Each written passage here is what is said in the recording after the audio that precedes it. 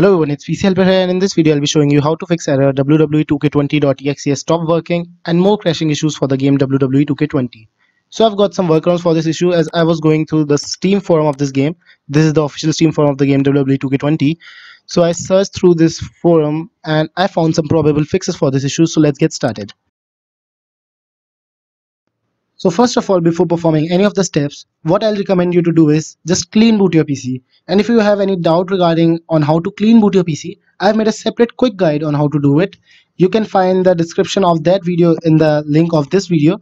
Just go to the description of this video and open that video. It's a 2 minutes guide and it's a really quick one. Watch it, clean boot your PC, then perform the further steps.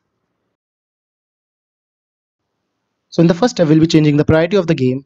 So as soon as you have run the game, you have to change its priority to high. So if you don't know how to change priority of anything to high, just go to a task manager. I won't be able to show you this for the game WWE 2K20 as the PC I'm using for recording does not have this game. So all you have to do is, as soon as you have run this game, you will find it in this process under the apps. So I will show you how to do it for free download manager. You can do the same with the game WWE 2K20. Right click on your game WWE 2K20 and go to its details. And here again right click on that file and set priority to high or real time. I do it to real time, so change its priority.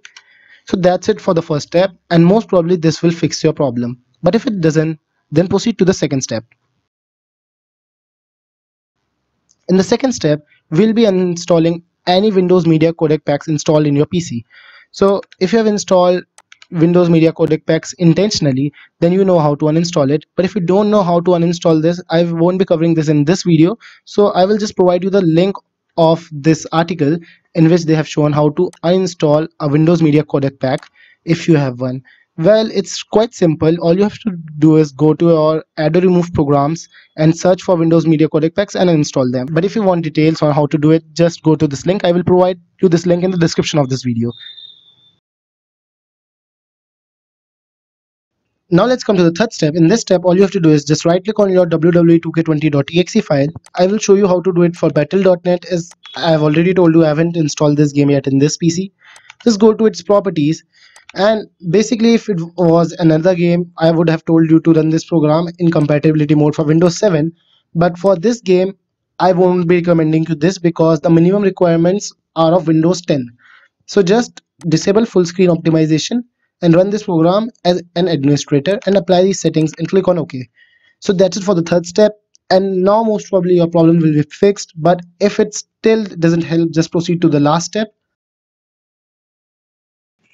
So the last step works for many users. All you have to do is just go to your game's in-game settings, and in video settings change your mode from full screen or borderless windowed mode to window mode.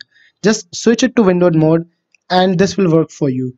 So this is really simple on how to change to window mode. But if you still have any doubt regarding this step, just write in the comment section. And if you have any doubt regarding any of the steps, just write in the comment section. So that's it for this video. If this helped you, please hit the like button below, and also don't forget to subscribe for more. Thank you and have a nice day.